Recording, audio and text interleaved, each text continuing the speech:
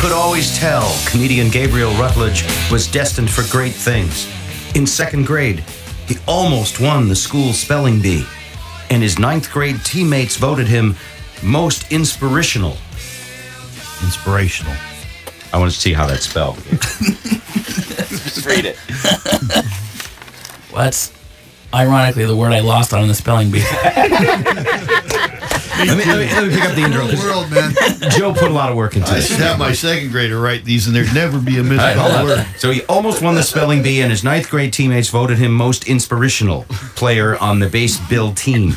After that, he had a little in his accomplishments until 2004, when he actually won something big, the Seattle International Comedy Competition. Good job on that, too. Good job on the intro, Joe. Wow. I like how in this age of technology that's scrawled like it's stuck to the refrigerator. Right. Like a shopping list. I love that. Gabriel is now a Sassoon Prue who headlines all over the country. He's actually starting to make a decent living. I mean, a decent living at comedy. You can check him out tonight at Laughs Comedy Spot in Kirkland. Gabriel Rutledge, welcome to the Bob Rivers Show. Thank you. All right. Thank you. I'm glad I'm making my descent on your show.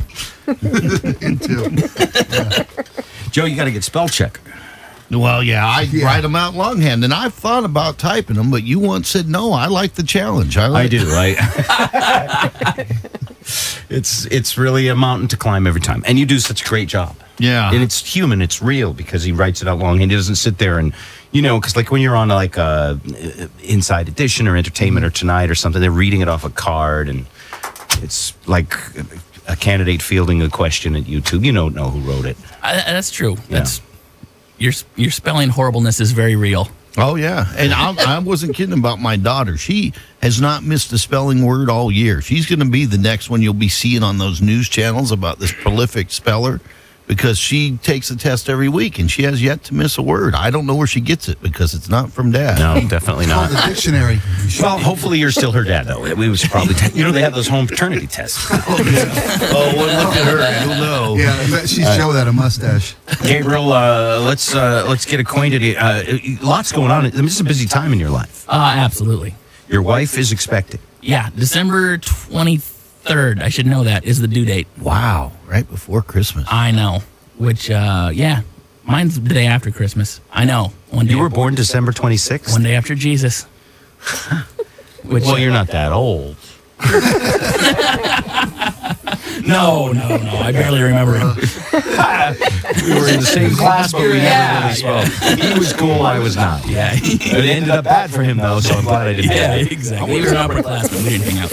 Does Santa get a last-minute update on the population? I mean, you got kids coming out on the 22nd, 23rd, 24th. Does he come and see those kids? Well, that's actually my wife has decided. We don't know, obviously, it could be today, could be January 10th. Right. But she thinks we need Christmas clothes for our, what would be hours old. Newborn? My wife made me stuff my 3-year-old daughter, or 3-day-old daughter, into a skunk costume and trot her over to the neighbors' houses. All right, you win. It was Halloween. Yeah. Well, it wasn't Christmas. I'm going to clear that up. Yeah. Put a little skunk suit and haul her around. New mothers are freaks. Welcome to the world. Here's a skunk suit. Don't cross your wife on this one. Are you kidding me? Bow down. Do what she asks. Bow down to the new mother. Do you know if it's a boy or a girl? It's a girl, which I have a boy now. Okay, here's the thing. I'm very excited to have a new human in my life.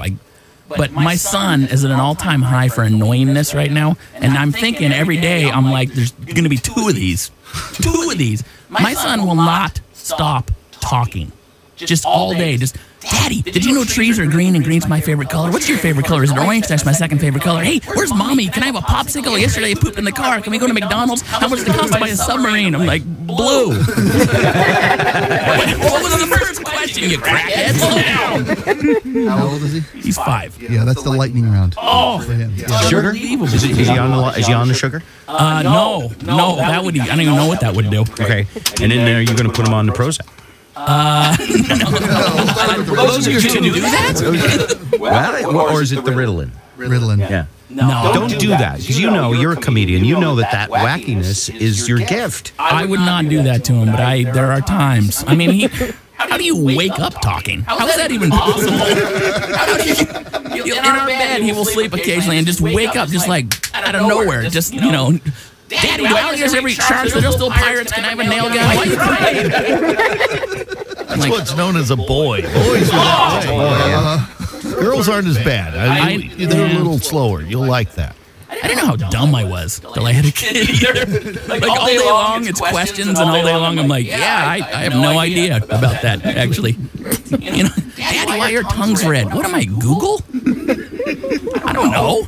Why is the sky blue? I don't know that either. Why is the grass green? Why aren't you colorblind? That would be better for everyone. You've been married 10 years? Yeah. 10 years happy all the whole time? Absolutely. Every day?